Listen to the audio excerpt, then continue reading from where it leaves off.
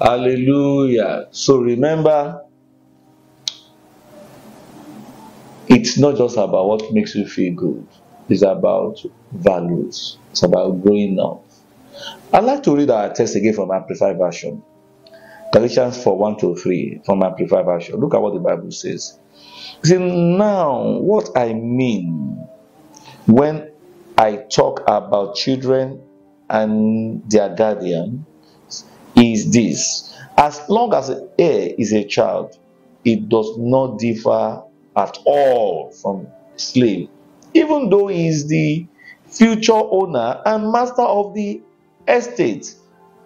But he is under the authority of guardians and household administration or managers until the date set by the father, when he is of legal age.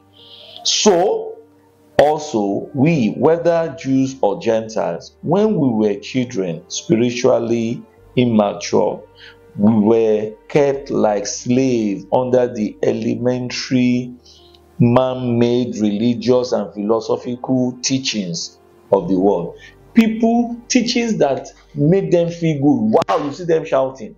When you go to a church or even schools, after a lecturer has delivered a wonderful lecture, ask many of them, their mind is not there. They laugh about the things that are funny, but they don't grasp what is important.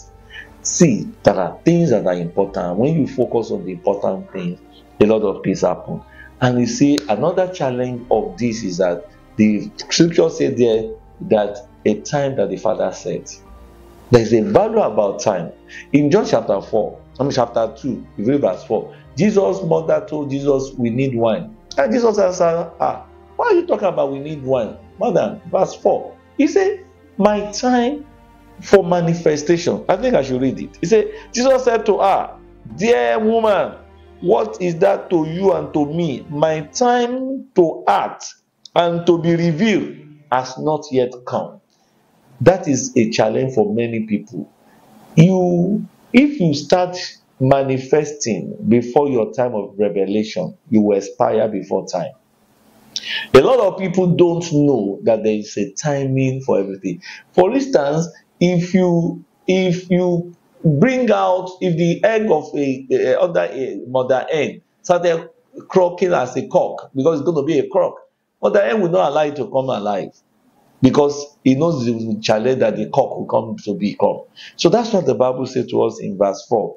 But when Galatians 4 verse 4 says, but when the right time come, God sent his son, born of a woman, subject to the law, to show us that, look, you can live in this world and you can live maturely, spiritually mature, and not be controlled about things. Jesus was master to all. And he said you can do what he did and you can do more.